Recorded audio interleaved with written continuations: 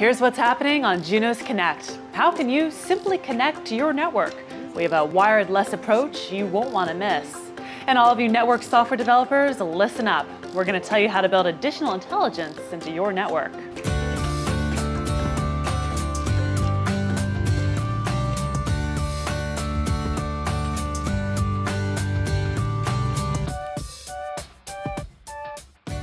Hi, I'm Kara Suboy. Welcome to Junos Connect, your one-stop video source for all things Junos.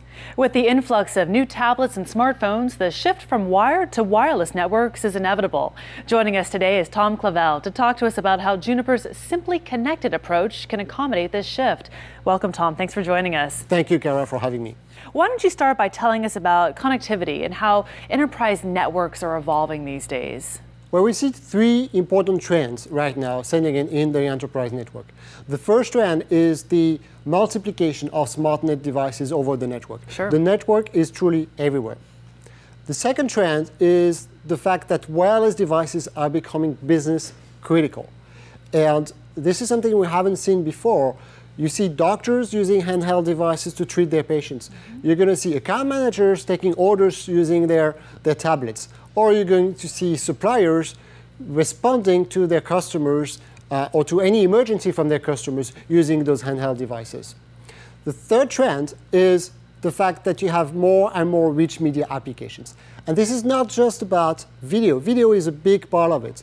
But this is really about very complex applications that are multi-point and trying to connect users to users and users to application from anywhere on the network.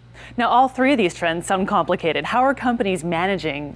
Well, this is a real complex issue for network administrators. And network administrators need to connect the users in a manner that's easy for them, that's secure for the users and for the network, and that is also scalable. Of course. So connectivity is key, and we basically call this Simply Connected. So what exactly is Simply Connected? I mean, are we talking about a product, an idea, a solution? Give us some details. So Simply Connected is an array of solutions that Juniper Networks has developed in order to simplify the management of the users, give them access to the network no matter where they are and no matter what devices they're using. So we call this Simply Connected. So give me an example. A quick example is the fact that Juniper Networks is now offering a virtual chassis on every tier of the network using the EX switches. That means that customers get to manage fewer ports, fewer devices, and less complexity on the network. More efficient networks enables rich media applications and bandwidth-hungry applications on the network. With fewer devices to manage, and with rich media applications running on your network, you're able to connect users to their applications in a manner that's easy, scalable, and secure, and we call this Simply Connected. Thanks, Tom. Coming up next, we'll have more Simply Connected solutions for you, wireless style. If you're looking for information about Junos, go to Junos Central. There, we'll tell you about the latest webcasts. Plus, we'll have an archive of the ones we've already done.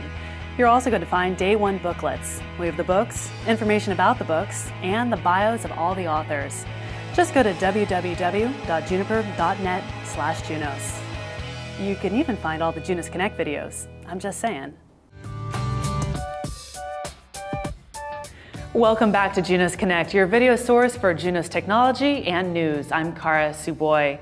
With a staggering amount of new Wi-Fi enabled devices and the move toward wireless networks, IT departments must ensure that the reliability and security is equal to a wired network.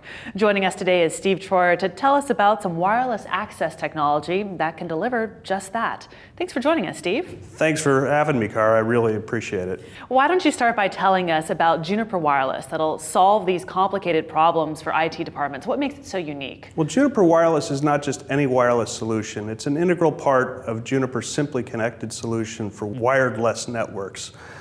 When a network is the access is primarily wireless, you need to ensure the highest level of reliability, of scalability, and also of seamless roaming from one part of the network to the other.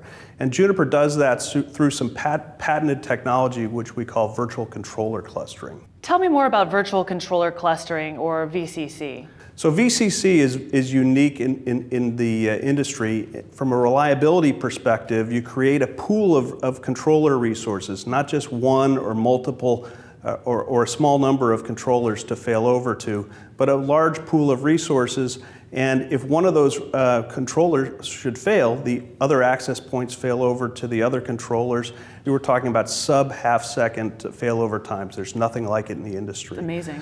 From a seamless roaming perspective, you're able to roam not only from one AP to the next seamlessly, but also from one controller to the next. You're not anchored to a single controller, and that has great roaming benefits. And from a scalability perspective, with this pool of resources, we've got customers who are able to scale from, say, 50,000 sessions to 150,000 sessions, not by changing their network, but just by having this pool of controllers that people can access. That's great. Now, what about some other technologies for security and just to make it life easier? In a growing all wireless or mostly wireless environment, management is key, and Ringmaster, which is the management platform for Juniper Wireless, is unmatched in the industry and awarded by many industry analysts as the best management platform available.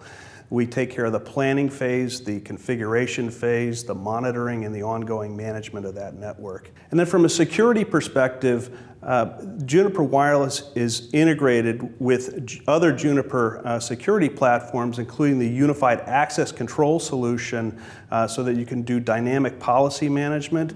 And then you can also use the Junos Pulse client to provide secure access from anywhere in the campus or anywhere in the world, no matter what you're connected to. Wow, good stuff. Thanks, Steve. Appreciate it. Thank you. To find out more, be sure to register for the live webcast on Junos Central. We'll take a deeper dive into the products and technologies so you can simply connect. Coming up next, find out how you can use Junos SDK to develop, deploy, and validate network apps on Junos. Looking for answers to questions about Juniper products? Join JNet and tap into the collective knowledge of a global community. Find solutions from Juniper users, experts, and Junos certified engineers. Register for your free user account and join the conversation from your mobile or your computer. Go to the link on your screen to sign up now. Welcome back to Junos Connect. I'm Kara Suboy. With the expanding cost of running a network due to increased traffic, the ability to innovate is vital. Having the right tools and platform to create and deliver new services for your network is key. Today we have Jeet Kaul with us to talk about developing innovative network apps with Junos SDK.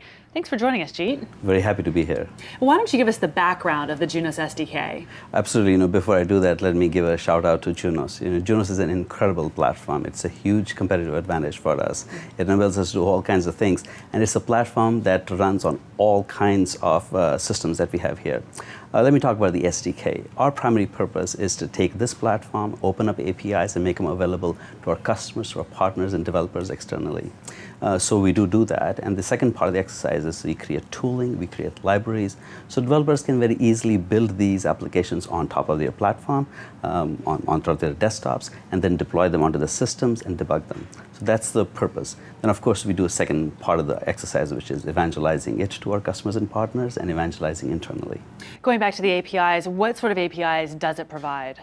So there are a couple of big blocks of things that we do. We have APIs that manage the control plane, this RE SDK part of it, and then we have APIs that manage the services plane, which is the services SDK part of it. So we have general APIs, the Unix POSIX APIs, network access APIs, we have forwarding APIs, but then we have specific APIs that manage the UI network management part of it, and that enable us to build apps that control network management. Then we have also APIs in the services plane that cover deep packet inspection, session management.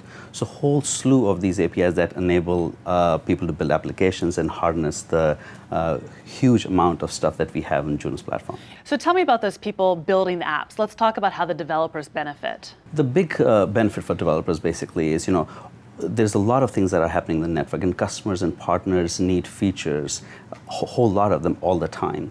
And it makes time to market easier for them. So there are things that they want to do, develop internally, things that Juniper is never going to develop. Mm-hmm. It's now possible for them to take the same platform, build applications on top of that. Give me some examples of applications already built. Two of our big partners that I talk about that internally Group RSPU has been championing is Trifani. It does video monitoring, Telcomy that does voice over IP monitoring. We have customers, like Entity that at BGP hijack prevention, and then we have customers at Telecom Italia that have taken X25 protocol, merged it with the IP networks, and use the Junos SDK. So tens of partners, lots of applications available in the market built on top of Junos SDK. Thank you so much for your time, Jeet. Appreciate it. Thank you. Look for more information, case studies, and how to register on the Junos SDK website. That's it for this episode. I'm Kara Suboy. We'll see you next time right here on Junos Connect.